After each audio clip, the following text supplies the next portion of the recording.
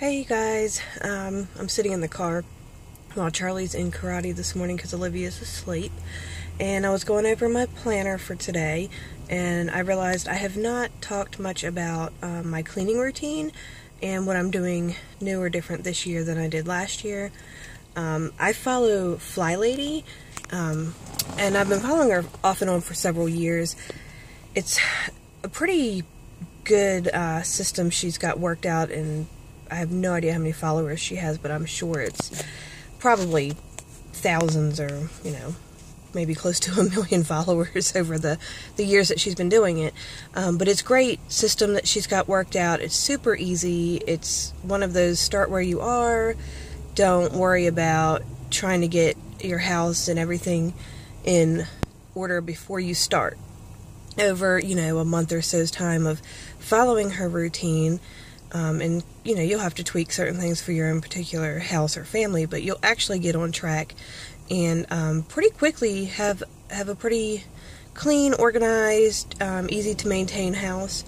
There's even sections on Fly Lady for kids that help them keep their rooms organized, and there's a section for homeschoolers. It's really a pretty good little website. I enjoy just going over her, she calls it the launch pad. There's mission ideas and lots of things that they update pretty early, pretty frequently, daily, most of them. You get emails. If you sign up for the email all day, throughout the day, you'll get inspiring emails where people have sent their story into them, what got them started or what they're enjoying, how they're doing things. She has products you can purchase, rags and sweepers and mops. I haven't purchased any yet, but there's a few things I've kind of been thinking about putting on my list that that seem like, they might help speed the process up or just work out good for our family. So if I ever do purchase any, I'll make a video on those. But I just wanted to show a little bit in my planner of how I plan it out for the week, and I have a page where I can go and see what's coming up or what I need to be doing to get a little bit more of a detailed idea. So I thought I would show you that this morning, and maybe somebody out there is looking for a better routine to keep up with their house and not feel like they're always having to clean and organize to keep on top of it. So here's a look at how I lay it out on my daily planner. Okay, so ignore any mess in my car that you might see. These pink things are covering up my YouTube section of my planner because I try to plan out what videos I would like to achieve and when I would like to post them. Sometimes they happen, sometimes I don't, but I also want it to be a little bit of a surprise as to what's coming up.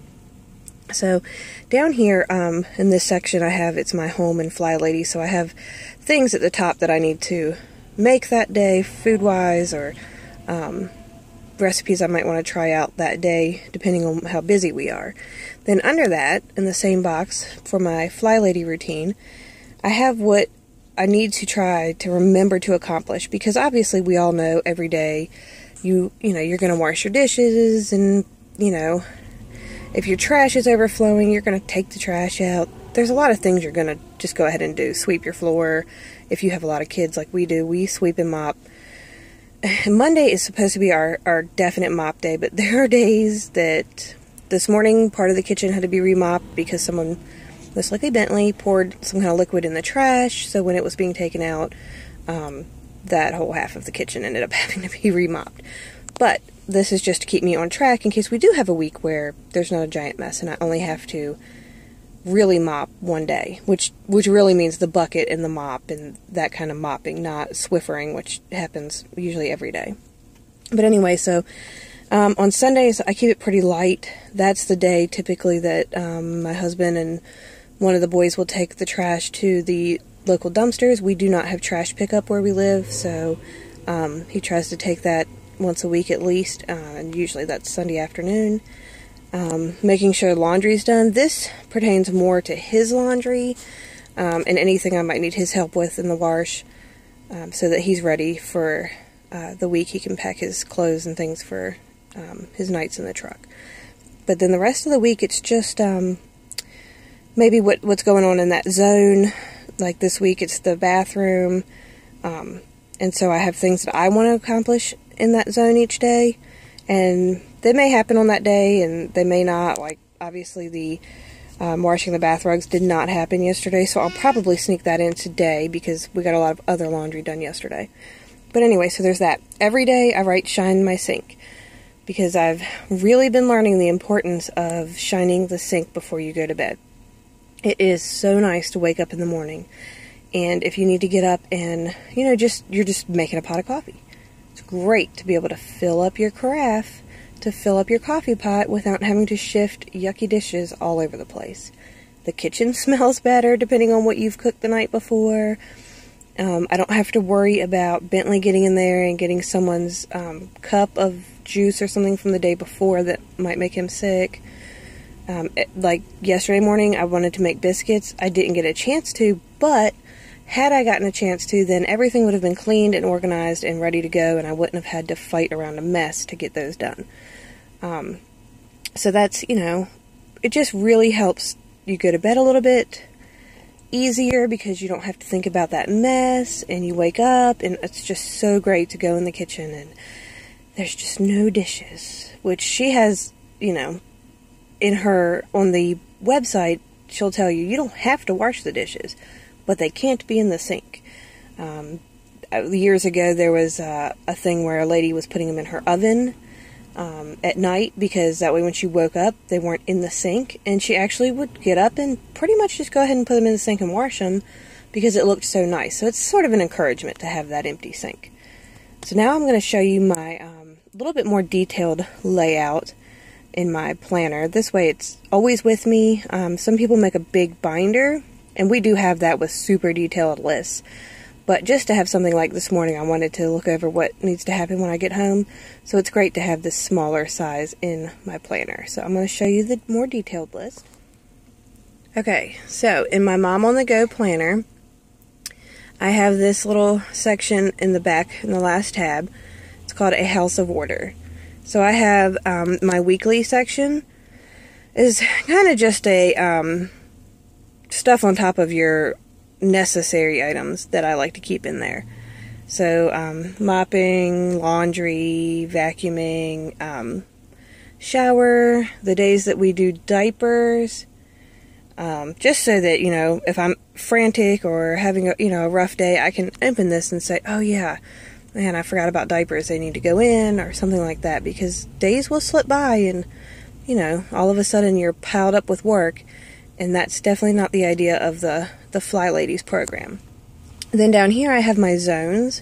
There's 5 zones with the Fly Lady, so I had to squeeze in one down here, which our living room is, you know, we have to stay on top of that with so many people, so there's not much that I do in there during that zone, because it gets done every week, like flipping the couches and vacuuming under them usually happens on Saturdays if my husband's home, things like that. And we use it for homeschool, so a large part of it is our homeschool stuff, which is usually a mess, but it's at least in one corner. So I have, you know, week 1 is entrance porch. We come in through our kitchen door, so there's just not a whole lot off of that zone plan that I need to use for my home.